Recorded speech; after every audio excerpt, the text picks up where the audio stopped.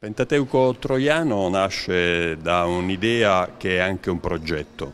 In occasione del millennio della città di Troia ho deciso di abbinare 5 particolari della cattedrale, dove è una sorta di sinfonia, il gioco di sponda tra Antico e Nuovo Testamento, 5 particolari abbinati ai primi 5 libri dell'Antico Testamento, il Pentateuco.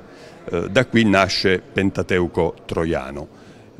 Il portale abbinato a Genesi, la navata abbinata a Levitico, l'ambone che è stato oggetto di una disputa teologica che ha visto protagonista Ratzinger abbinato al libro dell'Esodo, poi la meraviglia delle meraviglie, il rosone, dove gli arabi ci parlano attraverso i numeri, attraverso la geometria, attraverso la matematica e quindi abbinato al libro dei numeri, e poi in fondo alla navata, a destra dell'altare, l'affresco abbinato al Deuteronomio, dove al centro di questo affresco io identifico e individuo la mandorla più dolce di Puglia.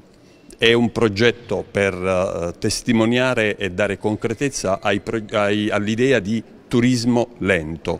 Turismo lento non significa solo i cammini, non significa solo andare a piedi, ma riempire di contenuti e di narrazione il racconto dei nostri beni culturali.